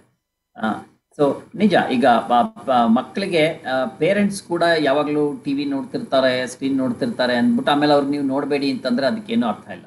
ಸೊ ಇದು ಪೇರೆಂಟ್ಸ್ ಕೂಡ ಒಂದು ಇದ್ರ ಬಗ್ಗೆ ಯೋಚನೆ ಮಾಡಬೇಕಾಗತ್ತೆ. ಹೇಗೆ ನಾವು ನಮ್ಮ ಸಮಯನ ಬರೀ ಇದರಲ್ಲೇ ನಾವು ಮುಳುಗಿರಬಾರ್ದು, ನಾವು ಸ್ಕ್ರೀನಲ್ಲೇ ಮುಳುಗೋಗಿರಬಾರ್ದು. ನಾವು ಮಕ್ಕಳ ಜೊತೆ ತುಂಬ ಪರಸ್ಪರ ಒಂದು ಸಂಭಾಷಣೆ ಇರ್ಬೋದು, ಒಂದು ಚಟುವಟಿಕೆ ಇರ್ಬೋದು, some activity R some interaction with the child. Parents also have to give importance for that. ಯಾಕೆಂದ್ರೆ ಯಾವತ್ತೋ ಒಂದಿನ ನೀನು ನೋಡಬೇಡ ಅಂದಾಗ ಜಗಳ ಆಯ್ತು ಅಂದ್ರೆ ಅವತ್ತು ಬಂದಿದೆ ಅನ್ನೋ ಥರ ಆಗಲ್ಲ. ಇದು ಯಾವಾಗಲೂ ಅದು ಚಿಕ್ಕನ್ನಿಂದ ಬೆಳ್ಕೊಂಡು ಬರುವಂಥ ವಿಷಯ ಇದು. ಸೊ ಆ ದಿನ ನೋಡುವಾಗ ಅದೇನಂತೆ ಒಂದು ಅರ್ಧ ಗಂಟೆ ನೋಡ್ಬಿಟ್ರೆ ಸುಮ್ಮನಾಗತ್ತಲ್ವಾ ಅಂತ 10 ಜನ ನೋಡಿದವರು ಹೇಳ್ಬೋದು. ಆ ಪೇರೆಂಟ್ಸ್ಗೂ ಇವತ್ತೊಂದಿನ ಬಿಟ್ಟರೆ ಏನು ಅಂತ ಅನ್ಸ್ಬಿಡ್ಬೋದು. ಸೊ ನಾವು ಆ ಒಂದು ಪೇರೆಂಟ್ಸ್ ಮಧ್ಯೆ ಸಂಘರ್ಷ ನಡೀತಿರುವಾಗ, ಇಲ್ಲ ಅವ್ರು ನೋಡು, ಅವ್ರ ಮನೇಲಿ ಎಷ್ಟೊತ್ತು ನೋಡ್ತಾರೆ, ನಾನು ಇಷ್ಟು ಕೇಳ್ತೀನಿ, I am only asking for 1 hour this more to watch this program, I am so fond of it. Now I don't think on that day anything will seem like something wrong. Okay, it's about how the system, I don't want to use the word culture, it may be a much stronger word, but how the system in the family has come up right from the beginning. How ಎಷ್ಟು ಚೆನ್ನಾಗಿ parents ಮಧ್ಯೆ interaction ಇರುತ್ತೆ. And ಇನ್ನೊಂದು, using internet to learn and do things. Nobody can say it's anything wrong because a lot of good learning is happening through that. Correct. So ಹೇಗೆ parents ಈಗ ಸುಮ್ಮನೆ ಏನು ಕಾರಣ ಇಲ್ಲದೆ, ಏನು ಮಾಡಕ್ ಗೊತ್ತಿಲ್ಲದೆ ಒಂಥರ ಬೇರೆಯವ್ರ ಜೊತೆ ಬೆರೀದು ಸುಮ್ಮನೆ ಕುತ್ಕೊಂಡು ಸಿಕ್ಕಿದ್ ಏನೋ ನೋಡ್ಕೊಂಡು ಹೋಗ್ತಾ ಇರ್ತೀವಿ ಅಂದಾಗ ಅಲ್ಲಿ ಒಂದು ತಪ್ಪು ಬರುತ್ತೆ. ಈಗ ಬಟ್ ಇಂಟರ್ನೆಟ್ ಇಟ್ಕೊಂಡು ಅವರು ಬೇಕಿರೋದು ಕಲಿತಿರ್ತಾರೆ ಅಂತಂದ್ರೂ ಕೂಡ ಅದರಲ್ಲೂ ಪೇರೆಂಟ್ಸ್ ಭಾಗವಹಿಸಿದ್ರೆ ತುಂಬಾ ಒಳ್ಳೇದು. ಅದರಲ್ಲಿ ಕೂಡ ಪೇರೆಂಟ್ಸ್ ಅವ್ರು ಅದ್ರಲ್ಲಿ ಏನು ಕಲಿತಿದ್ದಾರೆ, ಹೇಗೆ ಕಲಿತಿದ್ದಾರೆ, ಅದ್ರಲ್ಲಿ ಎಷ್ಟು ಕಲಿತಿದ್ದಾರೆ, ನನಗೆ ಬೇಕಿರೋದು ಅವ್ರು ಹೇಳ್ಕೊಡ್ತಾರೆ ಅಂದ್ರೆ ನಾನು ಅವ್ರ ಜೊತೆ ಕೂತ್ಕೊಂಡು ಅವ್ರು ಹೇಗೆ ನನಗೆ ಬೇಕಿರೋದು ಹುಡುಕೊಡ್ತಾ ಇದ್ದಾರೆ, how they are actually assisting me, because sometimes I have to ಹೆಲ್ಪ್ಲೆಸ್ಲಿ depend on them. They seem to know Correct. these things better than I do. Okay. Yes. So using every opportunity, even if it's using internet, to actually become a source of interaction within the family, I think that is the key issue. I mean, that should be able to provide guidance. In a given family, depending on other issues, there may be different specific advice which a professional might give. But broadly speaking, I think not let internet become an excuse for not interacting with people, become an excuse for not doing the things that they should be doing otherwise, not only with friends, but also in terms of their activity and work and so on. I think making sure that internet is just one more helpful aspect in their life. I mean, this should be the guiding factor for family. ಅದನ್ನ ಮನಸ್ಸಲ್ಲಿ ಇಟ್ಕೊಂಡ್ರೆ ನನ್ಗೆ ಅನ್ಸುತ್ತೆ most parents, if they are constantly talking to each other, they will definitely find the right balance for how things should work for them. So it can be used as a tool in your day-to-day activity in a positive way, basically. Okay, great. So I know that child mental health can have there are multiple categories how the mental health can get affected. One is we talked briefly about the internet, usage of internet, and the effects of usage of internet. Now the next one I would consider as a sleeping pattern anta helbodu. So how important the sleep is. Of course, we all know that we all say that from this year to this age, the sleeping pattern has to be 6 to 8 hours minimum sleep irbeku hage ante ಹೇಳ್ತೀವಿ. But considering the children, for example, what do you think how they should have that, and what kind of effects it might have on their mental health? Sleep has become another big issue. I mean, I think earlier, there were less things to do, so people would actually find more time to sleep. Okay. Right. Now, the world has shrunk so much. I mean, and the cost of accessing people anywhere in the world, accessing information, accessing entertainment has become so much less that, you have got so many things to do and there are opportunities to do. So the biggest casualty in the process is sleeping. I think we want to use all available time in our lives to actually to see whatever experience is possible for us to get. Now, right.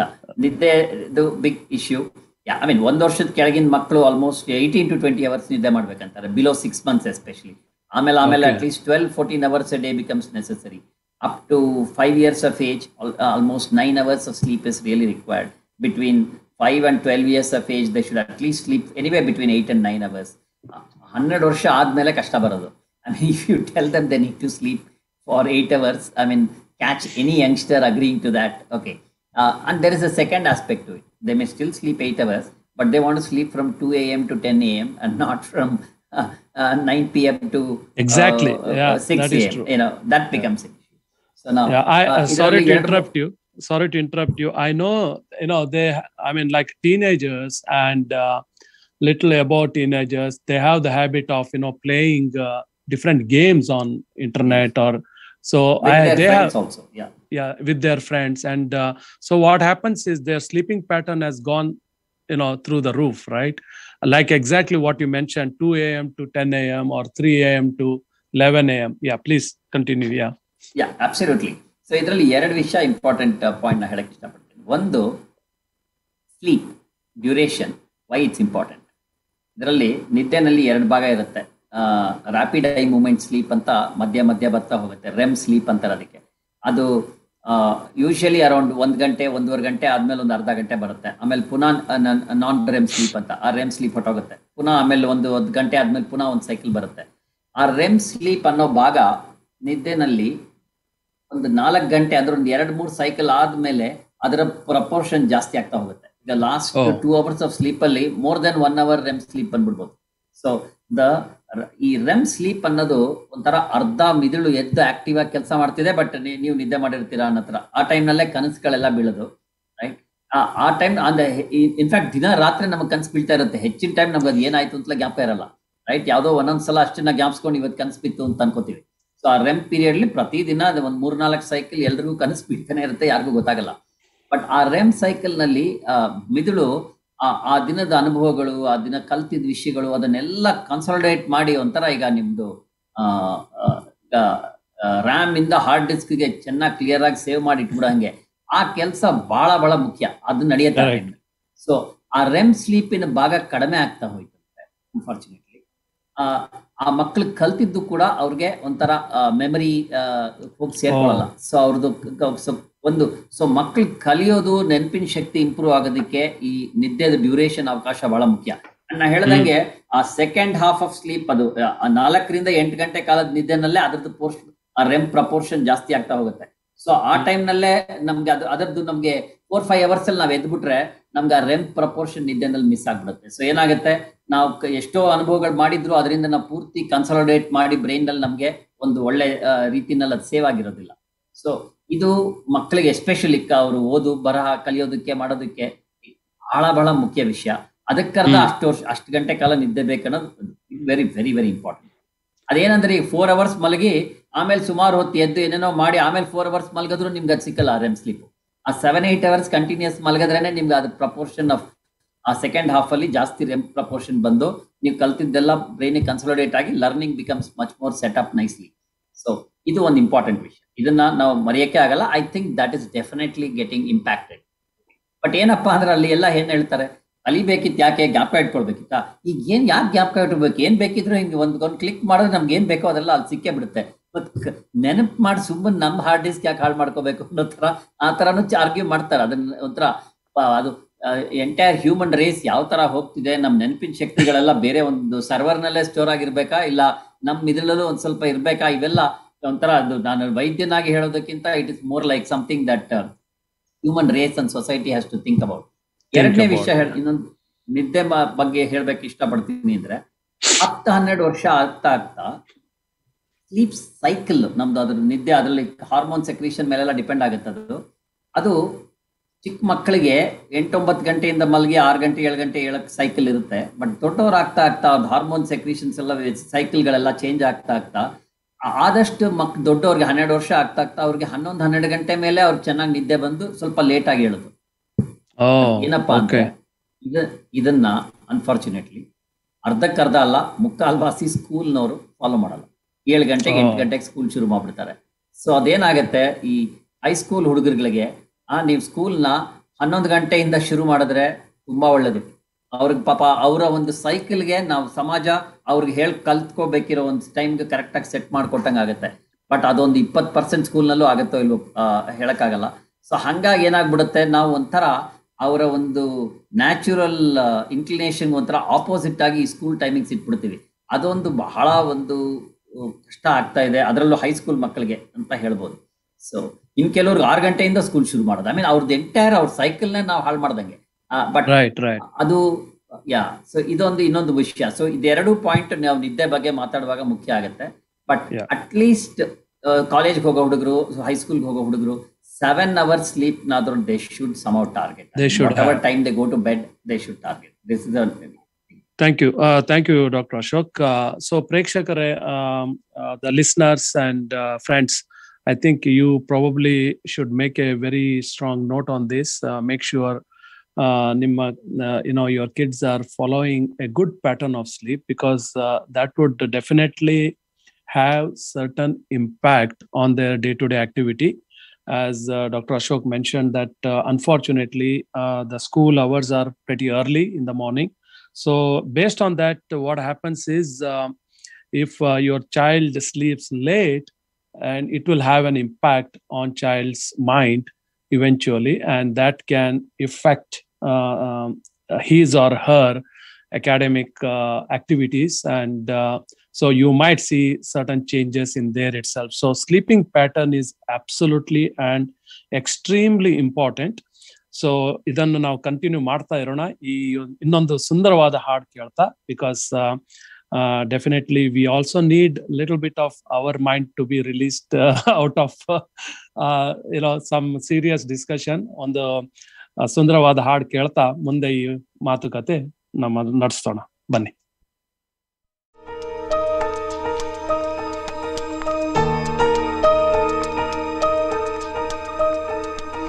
hey, hey, hey, ah, ah, ah. na na na na na.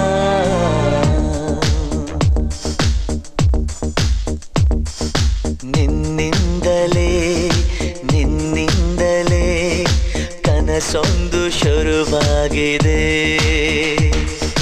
ನಿನ್ನಿಂದಲೇ ನಿನ್ನಿಂದಲೇ ಮನಸ್ಸಿಂದು ಕುಣಿದಾಡಿದೆ. ಎದೆಯಲ್ಲಿ ಸಿಹಿಯಾದ ಕೋಲಾಹಲ ನನ್ನೆದುರಲ್ಲೇ ನೀ ಹೀಗೆ ಬಂದಾಗಲೇ ನಿನ್ನ ತುಟಿಯಲ್ಲಿ ನಗುವಾಗುವ ಹಂಬಲ ನಾನಿಂತಲ್ಲೇ ಹಾಳಾದ ನಿನ್ನಿಂದಲೇ ನಿನ್ನಿಂದಲೇ ನಿನ್ನಿಂದಲೇ ಕನಸೊಂದು ಶುರುವಾಗಿದೆ.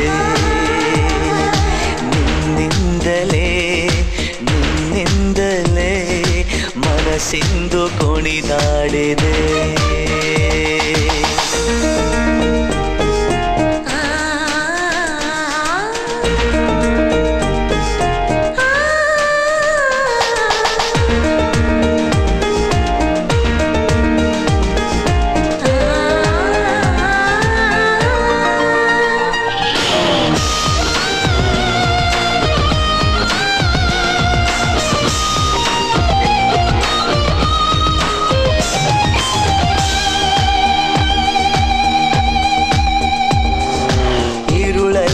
ಜ್ವರದಂತೆ ಕಾಡೀಗ ಹಾಯಾಗಿ ನಿಂತಿರುವೆ ಸರಿಯೇನು ಬೇಕಂತಲೇ ಮಾಡಿ ಏನೋ ಮೂಡಿ ಇನ್ನೆಲ್ಲೋ ನೋಡುವ ಪರಿಯೇನು.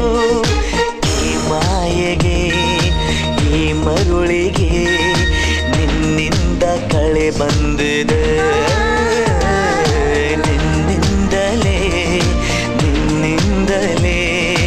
ಕನಸೊಂದು ಶುರುವಾಗಿದೆ.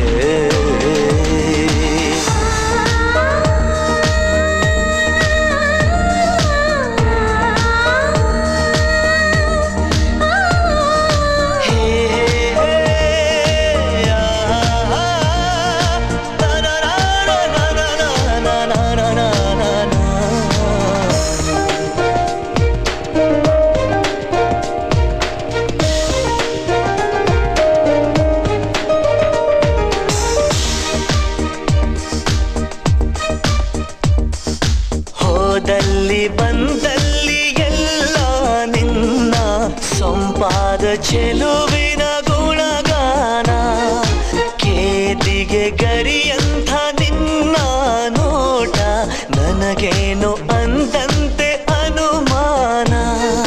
ನಿನ್ನಿಂದಲೇ ಸದ್ದಿಲ್ಲದೆ ಮುದ್ದಾದ ಕರೆ ಬಂದಿದೆ.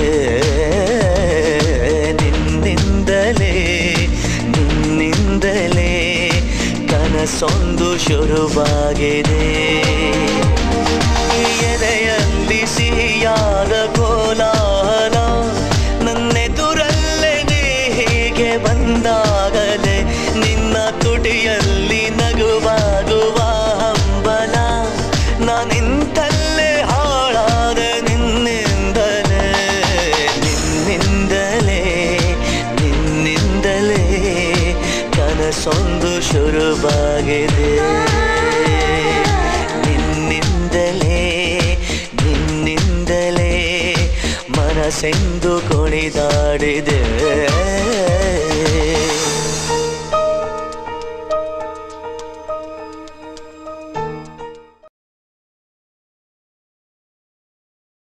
ಕನಸೊಂದು ಶುರುವಾಗಿದೆ. Beautifully sung by Sonu Nigam and composed by Manu Murthy, I think, and from the movie Milana.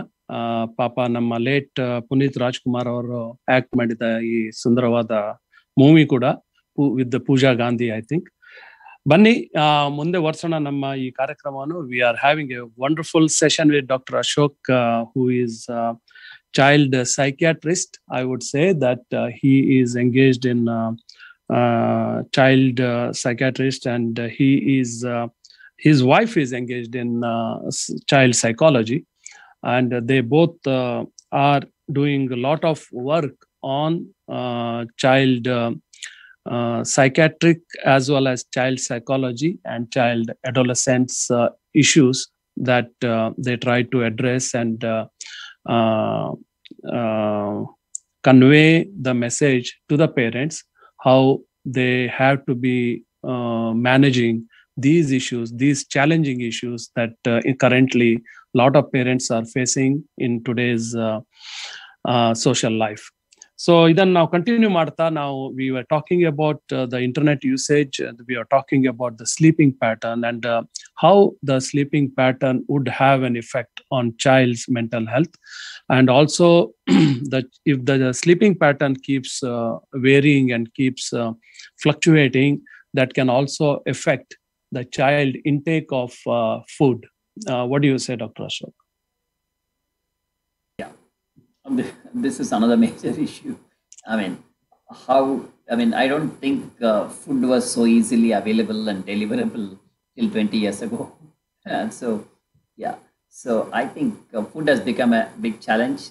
If children know that food can be obtained at short notice from anywhere and very easily, and parents are also in a rush and they are very comfortable just getting some food ordered or delivered. I mean, it's become a big challenge. And I think, I don't think in our times, parents and children who do different things at different times of the day, they will all eat absolutely the same thing.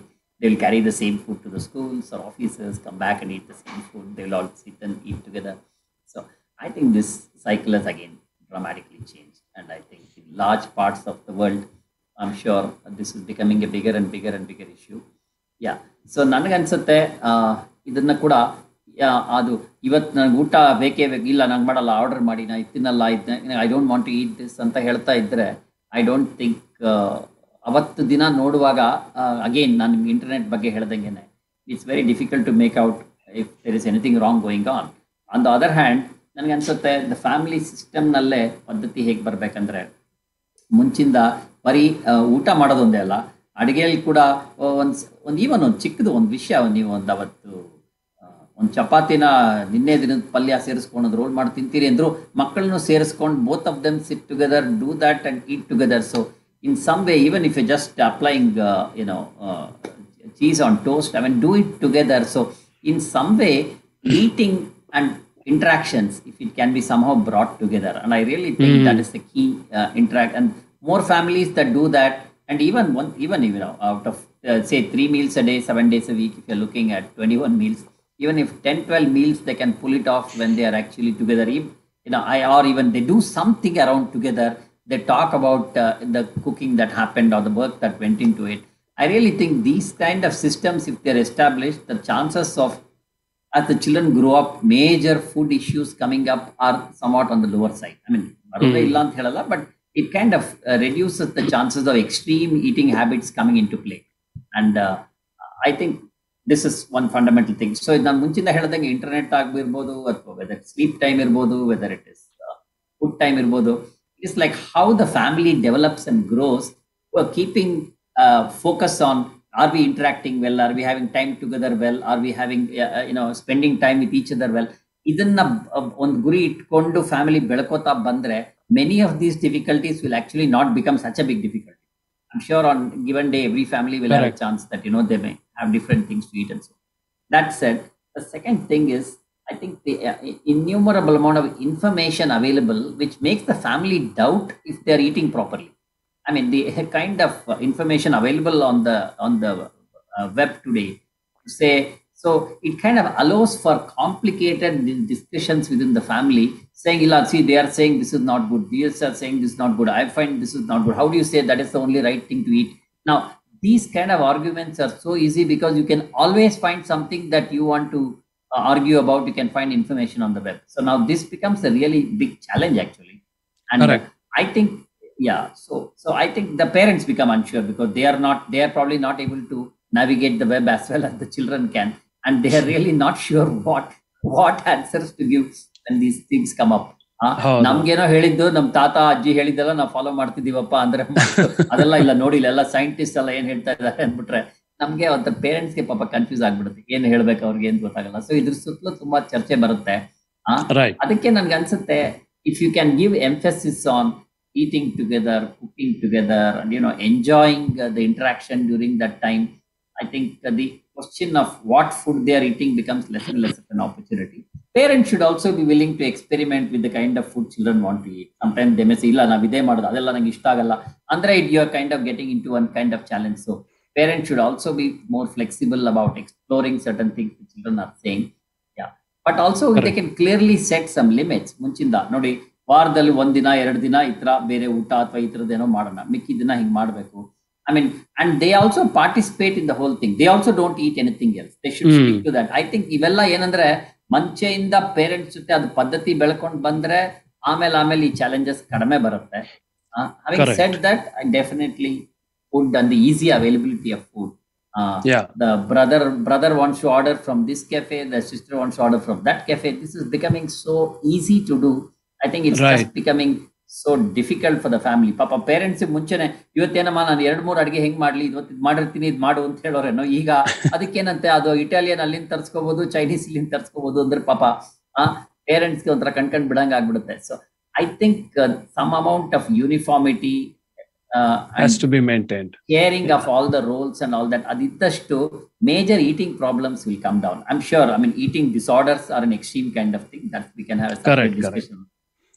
But I think the key thing is to enjoy cooking and eating together. That system, if families can set up within their houses and be flexible and adapting to each other's needs from the beginning, I think later major difference of opinion across food would probably come on the lower side. I mean, in a broad way. Right. So basically, ಪ್ರೇಕ್ಷಕರಿಗೆ ಒಂದು quick ಆಗಿ ಹೇಳೋದಾದ್ರೆ, we talked about internet challenges the kids have and the parents have. The internet ಆದ್ಮೇಲೆ we spoke about the sleeping pattern. Now we spoke about the food habits.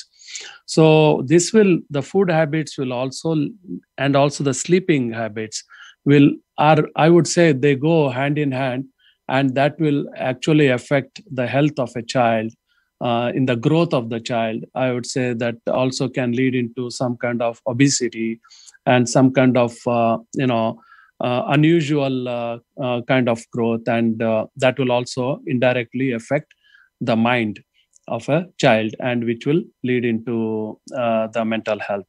So I think we are almost now getting into the time cutoff again. But I want to tell our audience, our viewers and our listeners, because thank you very much ಅಂತ ಅವ್ರಿಗೆ ಹೇಳ್ತಾ ಇದ್ದೀನಿ. ಯಾಕಂದ್ರೆ ಅವರ valuable time is equally very important, and also our supporters who actually support for the event.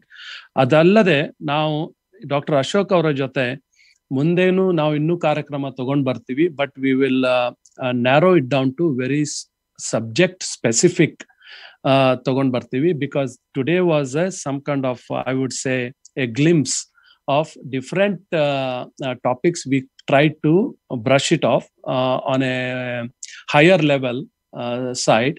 So ಅದನ್ನ ನಾವು very specific ಆಗಿ ತಗೊಂಡ್ ಬರ್ತೀವಿ. Let's say for example internet usage ಬಗ್ಗೆನೇ we will talk about 1 hour. Okay, how it can have various effects, or we can talk about sleeping pattern, and how we can talk about the food habits of the children, and so on and so forth. ಅದನ್ನ ನಾವು ತಗೊಂಡ್ ಬರ್ತೀವಿ. So ನಮ್ ಜೊತೆ ನೀವು ಯಾವಾಗ್ಲೂ ಇರಿ ಅಂತ ಹೇಳ್ತೀನಿ. ಡಾಕ್ಟರ್ ಅಶೋಕ್, ತುಂಬಾ thanks. But before you leave, please ನಮ್ಮ ಪ್ರೇಕ್ಷಕರಿಗೆ 1-2 ನಿಮಿಷ ಏನಾದ್ರು ನಿಮ್ಮ ಕಡೆಯಿಂದ ಸಜೆಷನ್ ಅಥವಾ ನಿಮ್ಮ ಕಡೆಯಿಂದ ಅಡ್ವೈಸ್ ಹೇಳಿ.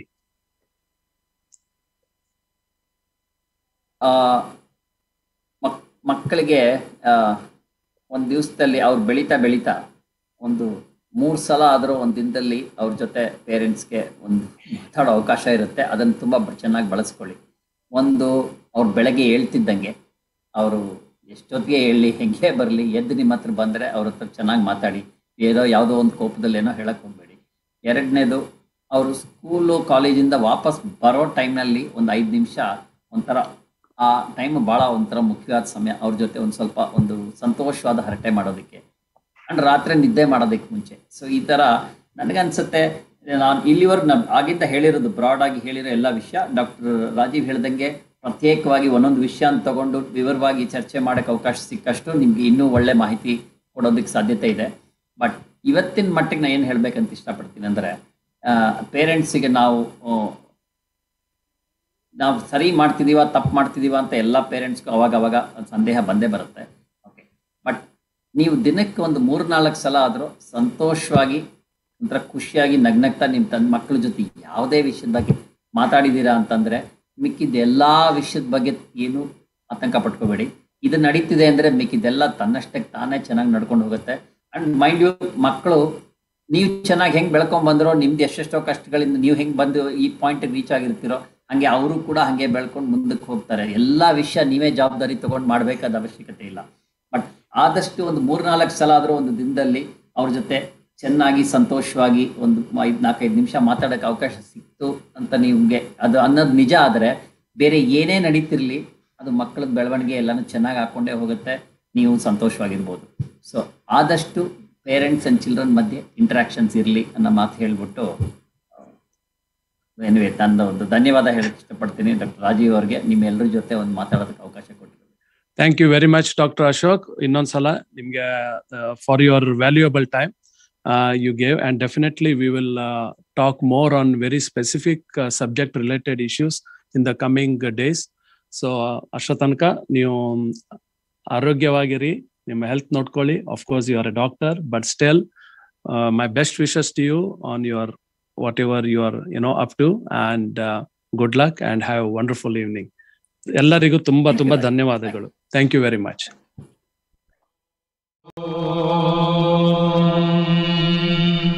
ಓಂ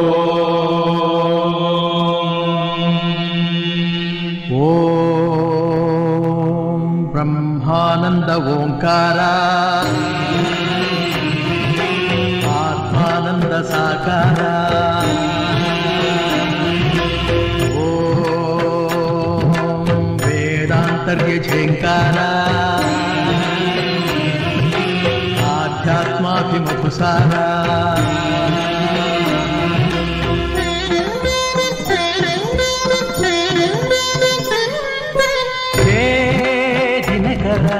ಶುಭಕರ ಧರೆಗೆ ಬಾ, ಈ ಧರಣಿಯ ದೇಗುಲ ಬೆಳಗು ಬಾ, ನೀಗಿಸು ಬಾಳಿನ ಅಹಂ ಅಹಂ ಅಹಂ ಅಹಂ, ಮಾನಸ ಮಂದಿರ ತುಂಬು ಓಂಕಾರನಾದವೋ. ಓಂ ಬ್ರಹ್ಮಾನಂದ ಓಂಕಾರ ಸಾಕಾರ. ಓಂ ವೇದಾಂತರ್ಯ ಝೇಂಕಾರ ಆಧ್ಯಾತ್ಮಾಭಿಮುಖಸಾರ.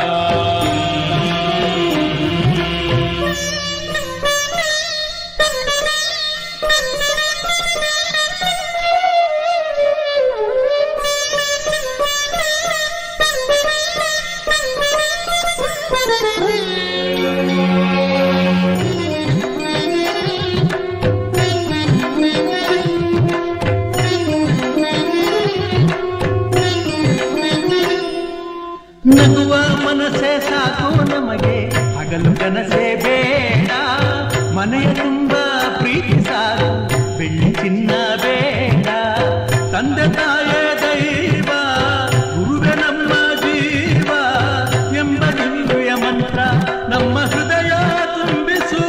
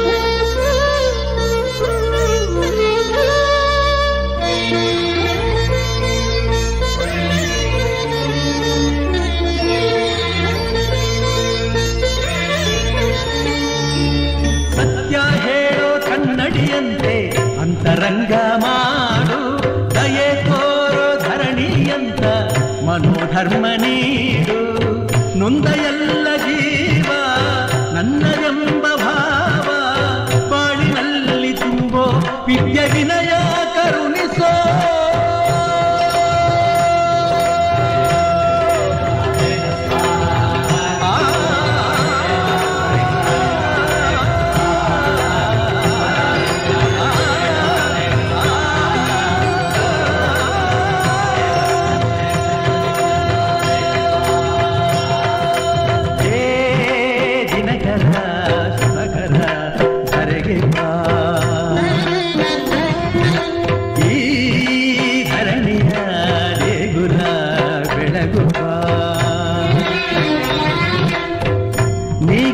ಬಾಡಿನ ಅಹಂ ಅಹಂ ಅಹಂ ಮಾನಸ ಮಂದಿರ ತುಂಬು ಓಂಕಾರನಾದವೋ ಓಂ ಬ್ರಹ್ಮಾನಂದ ಓಂಕಾರ